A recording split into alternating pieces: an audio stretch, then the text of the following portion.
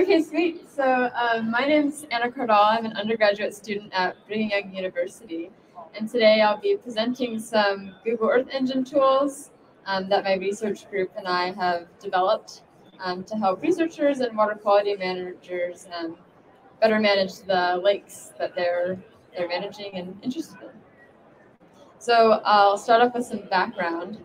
So I'm one of the dots here on Utah Lake. This is a lake near my university, and it experiences algal blooms pretty frequently and sometimes harmful algal blooms. And there's a pretty controversial situation happening right now where everyone's wondering if they're getting worse or if they're just staying the same, what's causing them as well. And HABs are a problem around the world, so we're hoping that the work we've done here will be useful to other researchers and water quality managers. So to sort of answer the question of why these algal blooms are happening and if things have been changing over time, it involves 3 steps. So first is to take some in-situ measurements of Chlorophyll-a, which is an index for algal biomass, and pair it with a satellite observation. And we want to do that because satellite imagery gives us an opportunity to look back in time, and also, satellites have a good revisit period. So with Landsat, for example, we get 40 years of history with at least biweekly images. So we're going to take our in-situ data that we have and pair it with a satellite image, and then we're going to make a model of Chlorophyll-a, and then take that model, apply it to our whole set of satellite images, and do whatever analysis we're interested in. And this would be totally impossible without Google Earth Engine.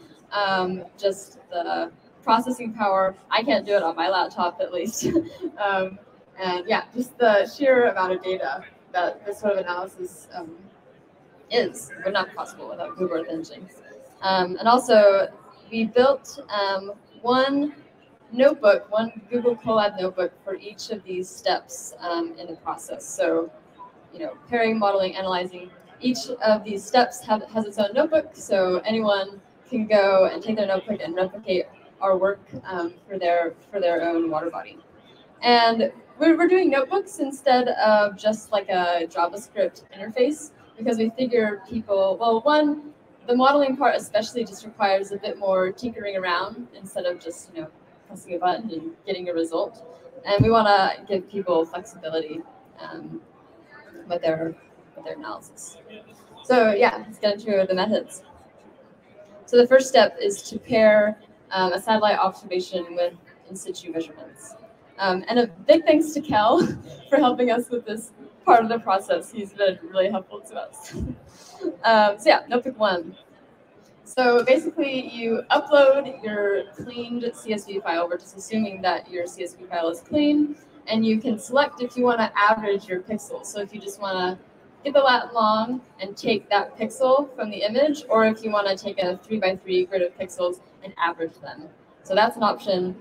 And then the notebook will pick the closest valid Landsat observation within 5 days of the in-situ measurement and toss it into a CSV file.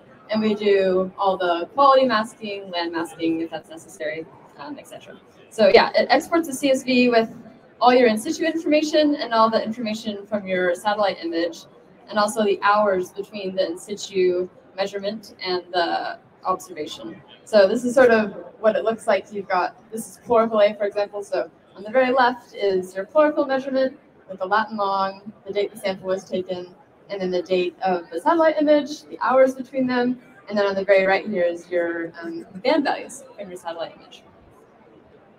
So step 2 is to model Chlorophyll-a. And so there are plenty of Chlorophyll-a models available in the literature, but for Utah Lake, for example, you step into the water and you can't see your feet. It's just very optically complex. So we want to give, us at least, we need a unique model, and perhaps others will as well. So you take the CSV from the last notebook and upload it into notebook 2, and you specify a time window, the bands that you want to be included in your model, as well as any band combinations like red over blue or red times blue or the log of blue. So you can check those boxes.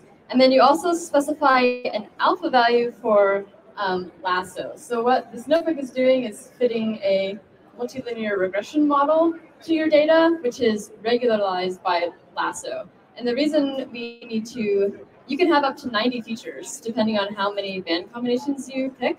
But often we, for example, only have 90 in situ measurements. So we really need to take the number of terms down in this linear model. So that's what lasso is doing. And this notebook is still sort of a work in progress. We're still exploring lasso as a good method of making models. And we're also looking to implement some k-fold validation in this notebook. But yeah, this is the sort of output you get. So it gives you some information about what bands that you picked and what band modifications you picked. And then the actual linear model is included, which you can plug into our next notebook, notebook 3, which is for all the analysis, which is my favorite part, at least. So instead of doing a bulleted list, I thought it'd be fun to show some maps. So this is just an observation of Utah Lake. So we've got some clouds. And the first thing that we're going to do is just draw a polygon around Utah Lake. And I went a little bit extra with this polygon, but you can just draw a rectangle. It's fun too. So you draw a polygon around the lake, and then the notebook cuts out this polygon from every single image that we have of the lake. Then it goes in and uses just the cloud bits from the board and finds the good pixels and cuts out the bad pixels. So we do that for every image. And then we use some adaptive thresholding to distinguish between water and land. So the red is land and the blue is water here. Do that for every image. And then you're ready to calculate Chlorophyll-a. So in the notebook, you can pick from a list of Chlorophyll-a models from the literature, or take the one that you got from notebook 2 and input it into the notebook to customize it, I guess.